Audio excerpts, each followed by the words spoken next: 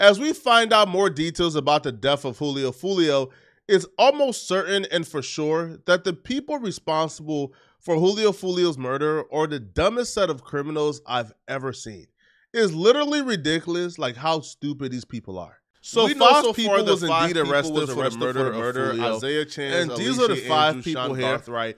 And then you have the Murphy siblings, who are the two stubby dark-skinned dudes on the left. The first dummy on the list is Isaiah Chance, aka Gutta Zay, who only a few days after Foolio's murder, when police was looking for any type of leads and evidence to anybody who could be involved, would go on a Twitter space and allude at potentially catching a big fish, aka just dropping one of the biggest ops.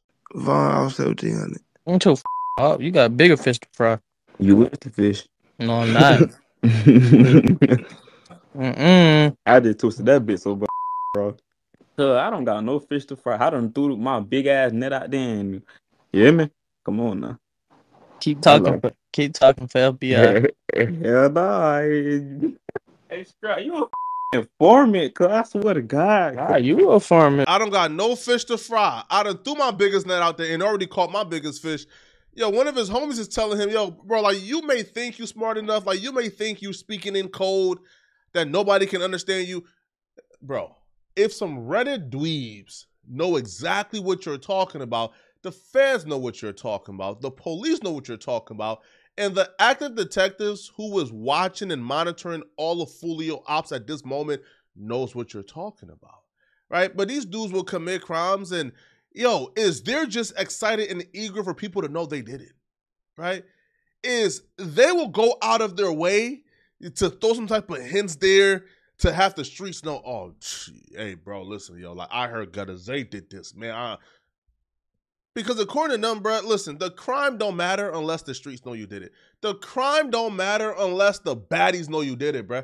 What good is a body if the baddies don't know you tough? Well, they know you tough now because you locked up behind bars, right? Now, the other dummy is Sean Garthright. Now, this dude, listen, like, simply put, is the stupidest criminal I've ever heard of. The stupidest one I've ever in my life heard of, right? So this dude apparently wasn't just responsible for Foolio's murder as one of the shooters, because Gutta Gay was the getaway driver, right? Garthright was one of the shooters. Now, he wasn't just responsible for Foolio's murder, but a few months back when Foolio got shot in the foot and, there was rumors that he would have his foot amputated. Well, Garthright was also responsible for that. Real shit, do not mind the way my toes look. I can't wash my feet. Flip it right now, but look, ain't God good?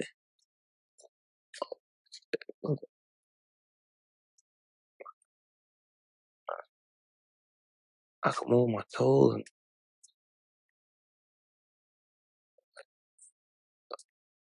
And God good, boy. And I can feel them bitches. I just said don't mind my toenails. Y'all know my foot up and shot. I can't touch, like, really. I don't even supposed to be with my toes right now. Drop blood, all type of shit. Stop saying cut your toenails. I just said don't mind my. I'm trying to show y'all my progress. Y'all making jokes about my long toenails.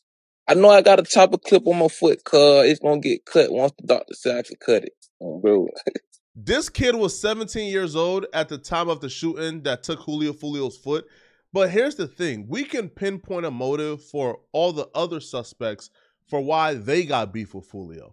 This kid was a cameraman. Like, he was, who shot music videos. There's no real motive for why he wanted to kill Foolio. And what makes this even weirder is that not only was he involved in Foolio's murder, but he was involved in the shooting of Foolio's foot. So this dude was literally hunting Foolio down for what would appear to be absolutely no reason. Because there's no history of them beefing. And this kid don't have any type of real gang affiliations. Like, we can't pinpoint if he's 1200 or ATK or NHG. We don't know. So it's weird. But what's even dumber than getting involved and being used as a crash dummy in a beef you got nothing to do with is using your mama's car to do a drill. So this kid drove his mama car all the way to Tampa to kill Foolio. Now, using your mama car and not covering the license plate number is dumb, stupid, right? It's the stupidest thing a criminal could do. Not covering of a license plate. Now, if it's a stolen car, understood, who cares? But not covering up the license plates of a murder getaway vehicle that's in your mama's name. When, if the cops contact your mom and say, oh no, my son had that car that night. Okay, you caught, out of here.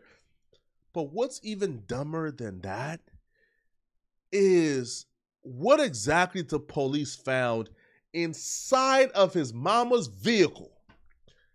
This kid, this dum-dum, not only took his mama's vehicle to do a drill and didn't cover up the license plate number, but he still had shell casings from the night that he popped Julio in the foot. He still has shell casings in that vehicle that ties him to the shooting of Julio's foot, as well as shell casings in the shooting of another murder in May of 2024. So this kid, listen, this light-skinned nigga right here, bro, thought he was John Wick. He was moving around this city, bro, like he was John Wick, bro. It's not out of the realm of possibility that this kid may have just been like a hired assassin, right, like a paid shooter, because he had another shooting in Mississippi not too long ago. So this kid was literally just going around just shooting, right, like as if there was no consequences for it. I mean, if you got away with shooting Foolio in the foot and then you apparently got away with another murder in May of 2024, maybe that's why you was going around just being reckless, because you probably thought, bro, I'm too good with this. Feel me? They would never catch me. I don't get caught. If you think he's stupid, just hold on to your seats, bro. Let me tell you about the other suspect, Rashad Murphy.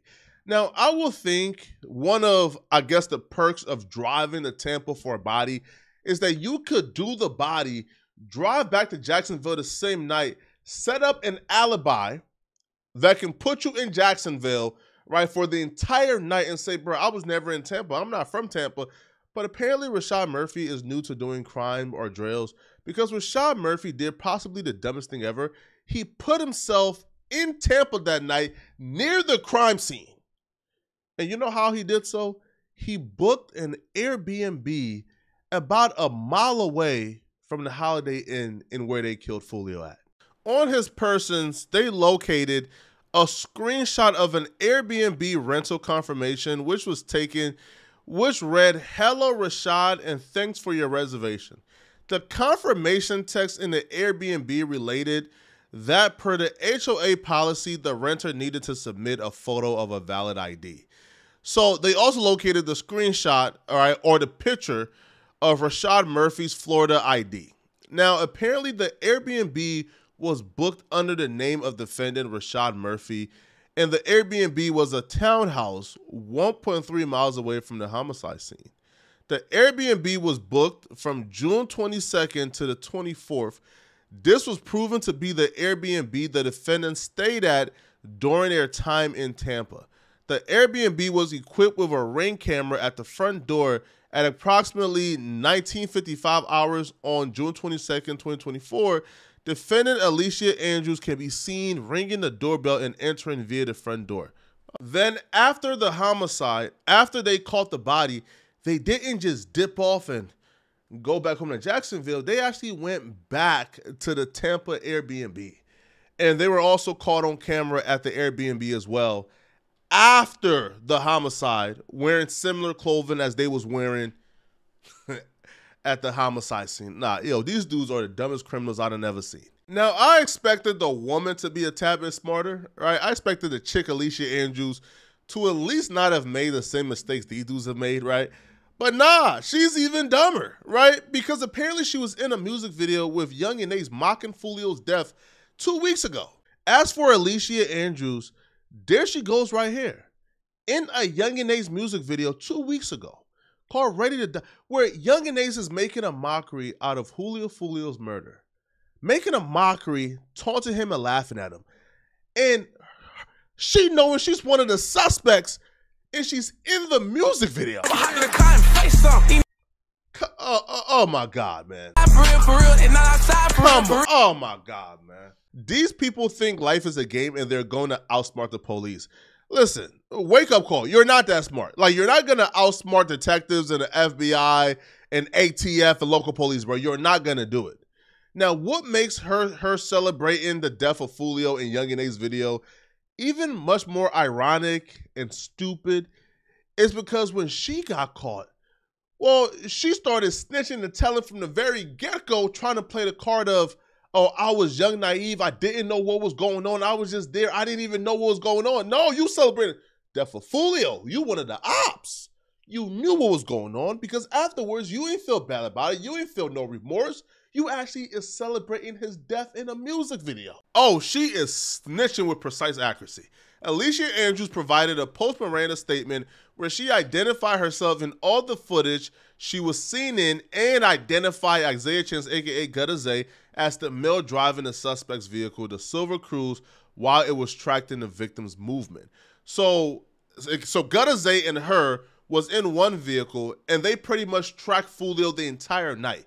And after they got Foolio to the Holiday Inn now, that's when, you know, Sean Gathright and the Murphy siblings, that's when they pulled up as well, and they all conspired to shoot and kill Foolio.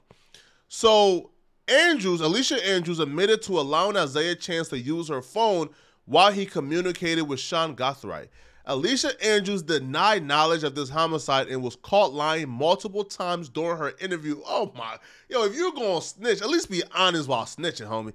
All right.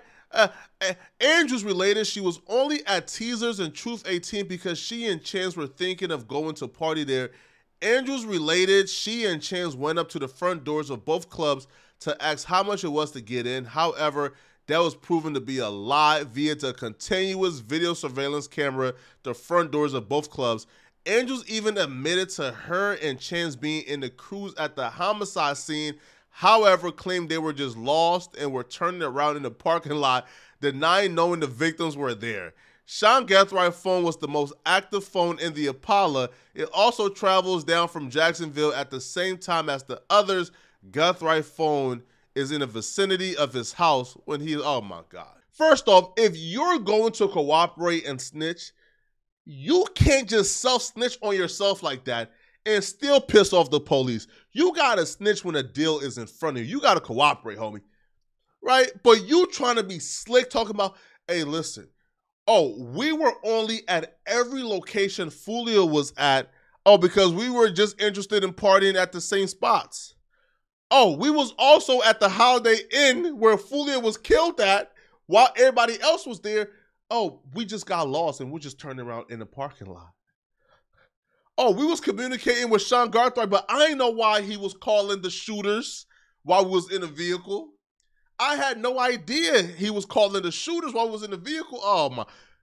And she's saying all of this post-Miranda without any representation there and no deal on the table. So she essentially just effed herself over for absolutely no reason because she's also going to do life.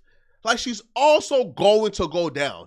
Unless she just turned full cooperative, right, and start taking a stand.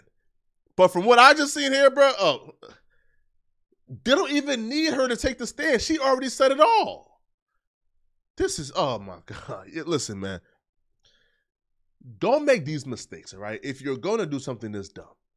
One, don't take your mama vehicle and leave the license plates uncovered.